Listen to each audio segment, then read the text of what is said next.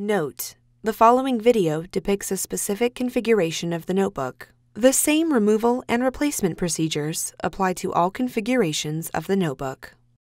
Before you begin, remove the battery, optical drive, rear corner covers, and base enclosure. Removal.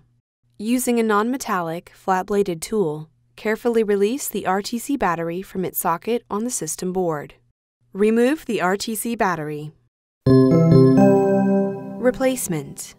With the positive side of the RTC battery facing up, toe the edge of the RTC battery into its socket and gently press down until it snaps into place.